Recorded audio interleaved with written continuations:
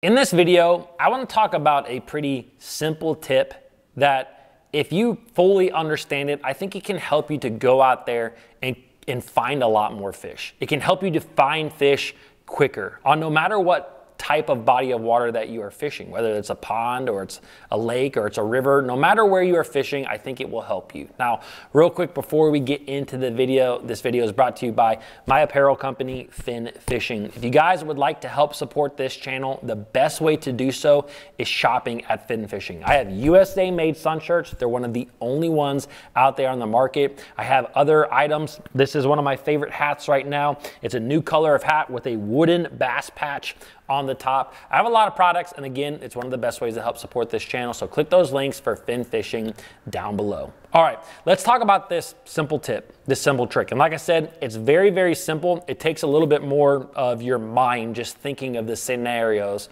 where this would work best in. And this actually derives from me listening to, I remember listening to a podcast or a video where Seth Feider was talking about finding fish in milfoil.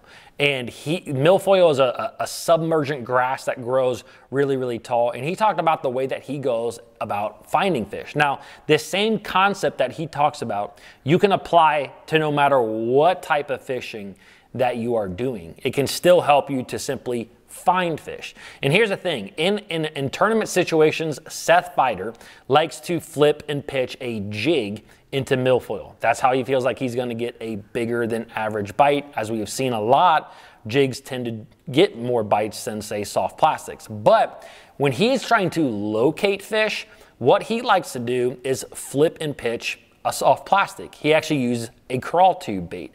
And he likes to use that crawl tube because he simply knows that that bait will get more bites than a jig. And we don't always know the actual statistic behind that. We don't know if that soft plastic is gonna get 10 more bites than a jig, or maybe for every jig bite you could get 5. We don't know that, but it's just something that you do see when you're out there fishing, is that a little bit more finessey soft plastic is going to get more bites than a little bit bigger profile bait. So he uses a soft plastic to find the fish, but then he switches over to the jig to try to catch the big fish. Now, that same concept of using kind of a soft plastic bait to start, you can apply to all your fishing. And especially if you live on bodies of water that are highly pressured, ones where the bass see everything, or you're fishing during like certain weather conditions or certain times of the year, like late summer, you know, into July, August, September, it is tough to catch a bass no matter where you live. And in those type of situations, highly pressured situations, sometimes it's actually better to try to locate fish by using baits that I wouldn't consider to be search baits. Baits like soft plastics of some sort, whether that is a soft plastic flipping bait or a jig, or sorry, not a jig, or a shaky head or a drop shot. For me, it's a drop shot. And this is something that, you know, I continue to learn each and every year, kind of this whole principle, because I remember years ago I was practicing for an event that I was going to fish, and I fished down this stretch of bank. It was a cloudy day. It was towards the end of that summer on a highly pressured body of water.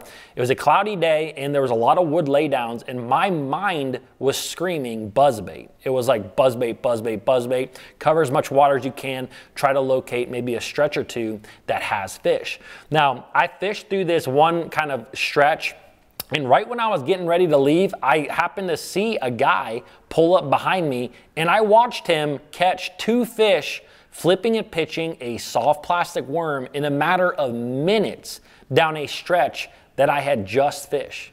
I just had passed over a bunch of fish. Now, I never went back to that area during the tournament to fish, because in my mind, I knew, like, if I had left that area and didn't see this guy catch fish, I would have never thought that there was bass there. So I'm not, and I'm also not just gonna, I'm not a bent pole pattern type of guy,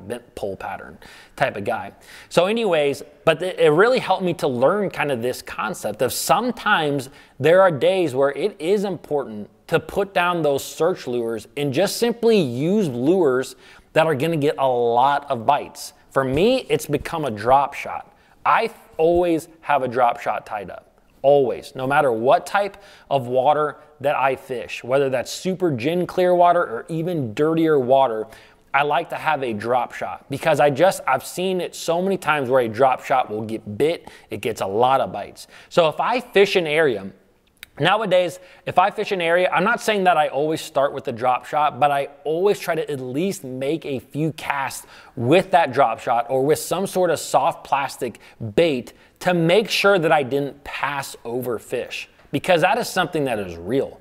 That is something that can easily happen. So for example, I might see a big grass flat. Maybe it's a flat that drops into a little bit of a creek channel, an area to me that screams chatterbait, right? And sometimes what I have learned to do is I will fish through that area with the chatterbait, but usually when you're fishing, you'll kind of pick up on maybe 2 or 3 areas where you're like, man, there should have been one there. Maybe it was a perfect little isolated clump of grass, or maybe it was a little spot where that grass made a point, or maybe there was a perfect little divot in the grass, like high percentage zones in that grass.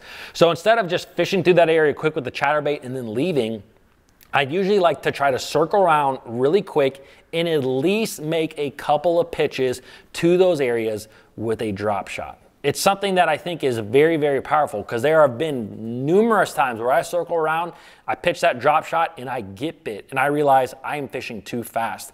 I am fishing for bass that are probably highly pressured, that have seen everything, and if I continue to fish the way that I am, I'm gonna miss fish.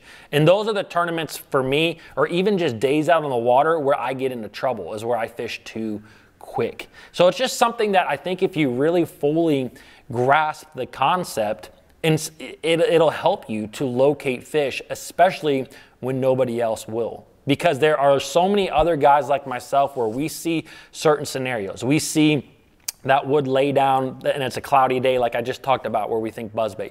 We see a riprap bank and we all think square bill, right? That's what most of us at least think. Or we see that grass flat and we're thinking top waters. We're thinking all of these moving baits, and there are days where it is just smarter and you're going to catch more by simply slowing down and throwing that soft plastic bait. So I hope that you guys fully understand this. I know for some of you it's probably elementary, but I think it's just something that we don't always think about when we're out there on the water, and it's something that can truly help you. So if you guys enjoyed this video, I think you will like my most recent video. I'm gonna leave it linked right here. And also don't forget, I'm putting out a video every single day. So if you guys want to subscribe, hit that subscribe button, and I will see you tomorrow.